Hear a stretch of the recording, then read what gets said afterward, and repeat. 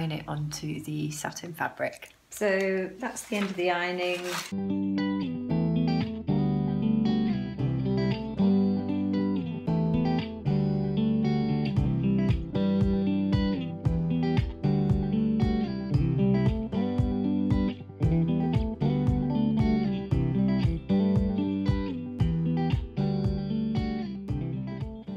Hello everyone and welcome back to my channel. This is Didsbury Art Studio and I'm Sally, and in today's video I've got a couple of textile techniques that I want to share with you. First one being transfer paints, and I want to combine the transfer painting with some embroidery. So we're going to be using free motion embroidery and we're going to be doing that on water soluble fabric. We're going to base it on the theme natural forms and follow on from the project that I've been doing recently. So shall we get into it? Let's do it. What I'm going to do now is I've got my photograph that I've got of natural forms, and I'm going to paint this onto my A4 paper, and then I'll be transferring it onto some satin fabric.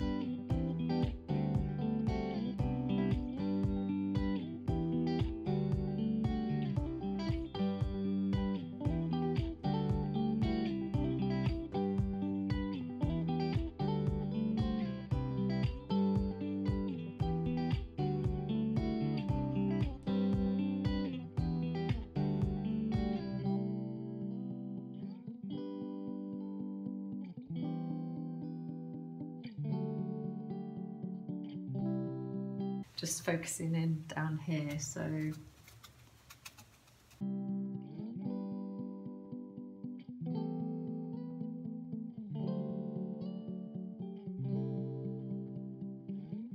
some of the moss on the side of the tree.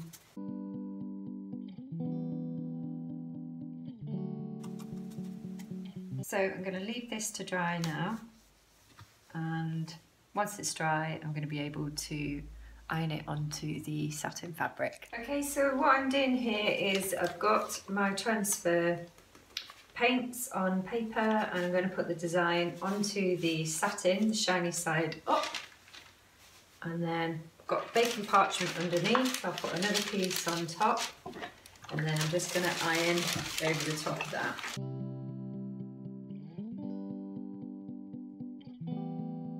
So that's the end of the ironing. Just pulling off the transfer paper, and that's the print there. Still, let's spin it that way, can you see that? Really strong, vibrant print, ready for us to work on. So what I'm going to do now is, just looking at my photograph, I'm just going to draw on a pattern on my water soluble fabric. So I've just doubled it over and I'm just going to go straight over the top with a very simple design.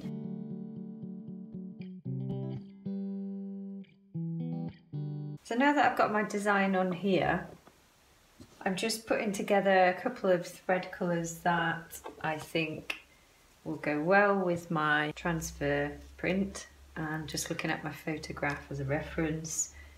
I'm thinking kind of light green, bit of dark green, and quite a few yellows. Thread colours that I'm going to use.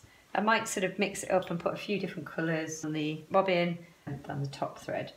And this is the design I'm going to follow. So let's go. So I've just got it on a straight stitch. I've dropped the feet and have it a long length. Off we go.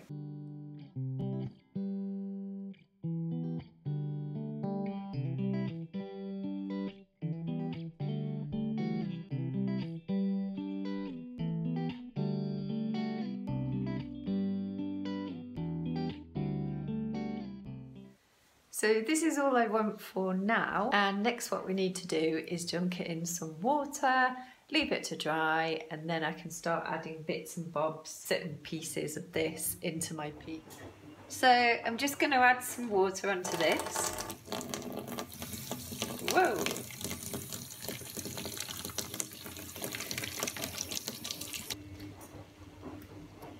And I've actually just stuck it onto the window to let it dry. Hi Layla.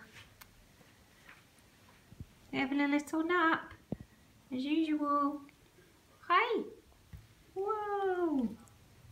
And what I also want to do is just cut into this piece a little bit and get some more kind of rugged edges. I'm just going to cut it to begin with, and then I'll probably try and I might even burn some of the edges, we'll see.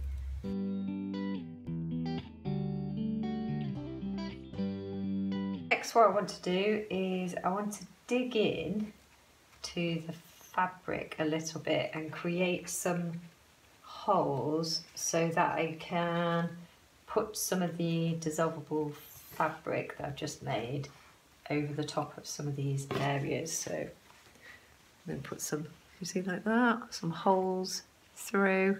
So I'm going to put a couple of those through, just looking at my image on the laptop. So I'm going to have one over here.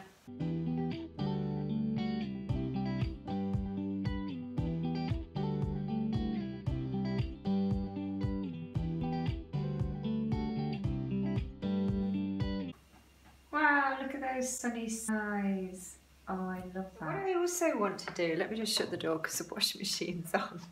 Noisy. Okay, back. So I've got another piece of water-soluble fabric, and I just want to show you a slightly different technique. So with the other water-soluble fabric, I just use the threads, whereas with this one, I'm going to use this little bag that I've got here of scraps of fabrics, and I'm going to have a little scramble in here of some little pieces that I can just throw into the fabric. So I'm going to just snip a couple of those in.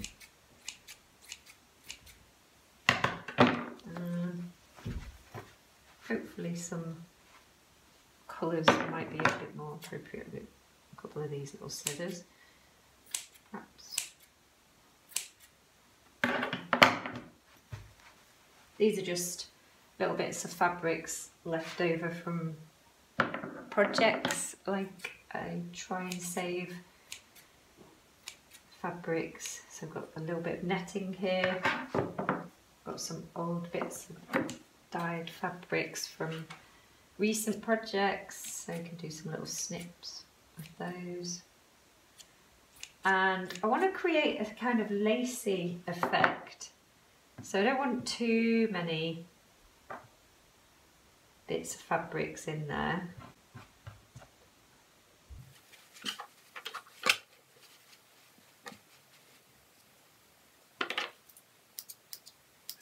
Like so.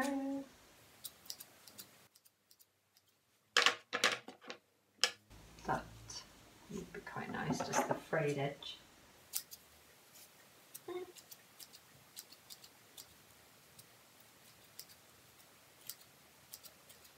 Little bits of threads like that, chuck them in. Here, a little bit of that I've just cut out. And any bits of threads. I think that's possibly enough. We're just going to fold the fabric over, the water-soluble fabric, and then pop your smaller hoop in at the top like that. Actually, just spread it about a bit more. At the moment, it looks like this to begin with. And now I'm just going to pop it in here and drop your free motion foot, and off we go, just straight stitch.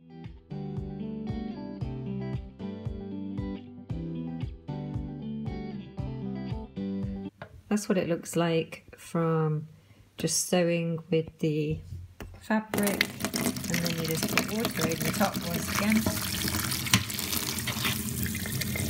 Leave it flat, and I've literally just bunged it on the window to dry because it's so gloopy from the water-soluble fabric that it just sticks. So I just want it to dry flat along with the other one.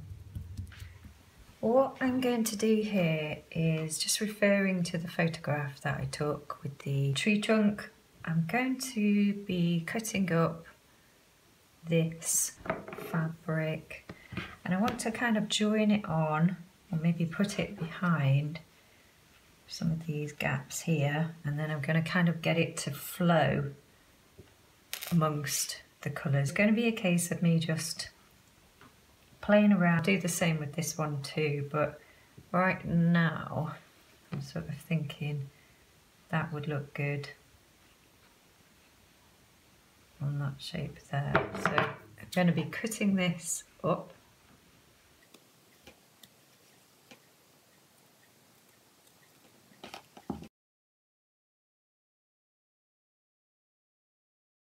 Pinning it just to the sides of this shape.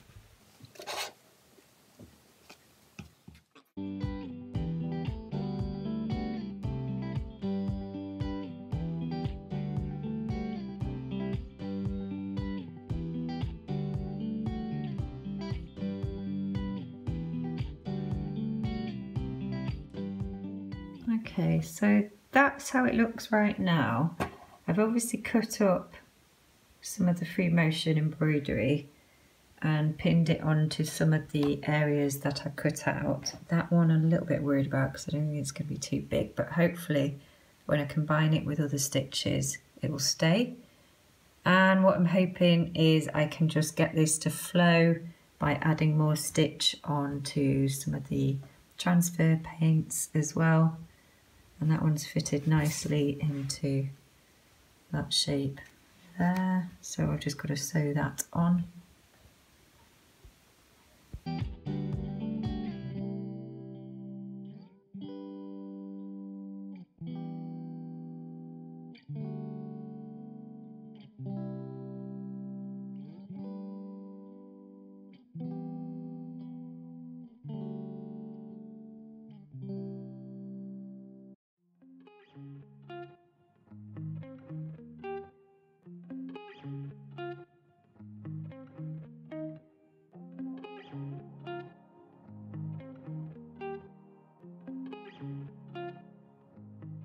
So what I've decided to do next is I want to add to this piece, and I've put another piece of water soluble fabric in a larger hoop this time, and I'm going to add some stitching along the side of the piece, or maybe at the bottom, but I just want to increase the weight down at the bottom a little bit more. Bigger piece to work on.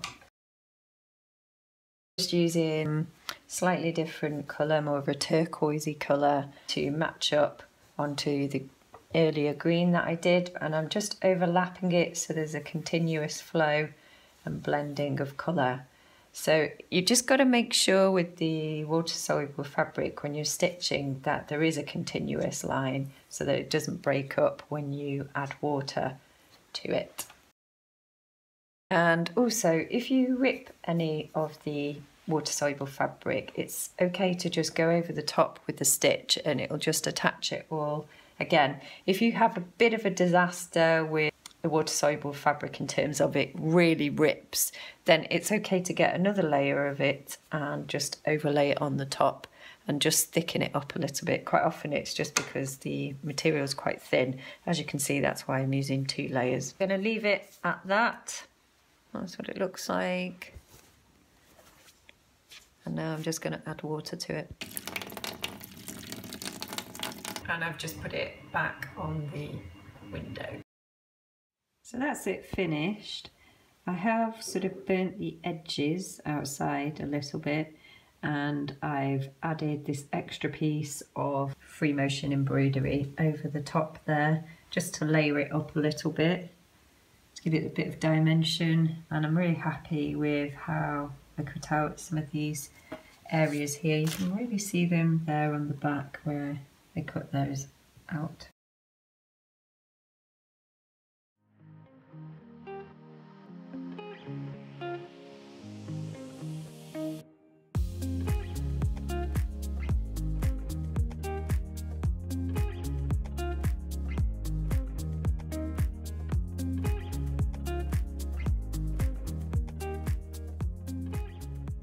So thank you so much for watching my video today, and if you haven't subscribed already, please hit the subscribe button down below, and don't forget to give me a like if you enjoyed this video.